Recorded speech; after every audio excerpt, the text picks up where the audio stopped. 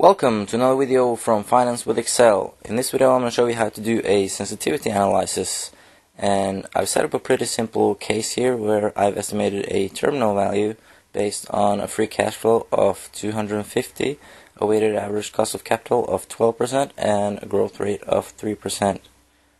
What we're going to find out now is how sensitive the terminal value is to changes in the cost of capital and to changes in the growth rate. The first thing we need to do is we need to specify the possible changes in the inputs.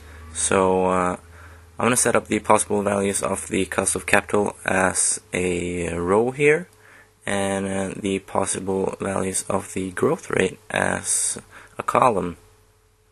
So I'm going to have the cost of capital go from 8% all the way up to, well, let's say 15%, and growth rate from 0% up until 5%.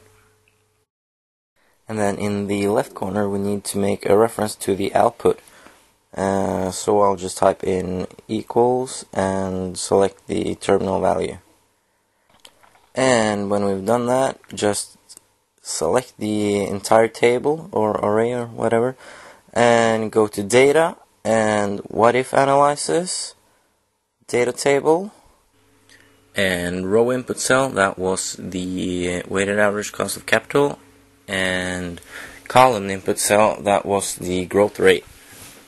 So just click OK and there's your table.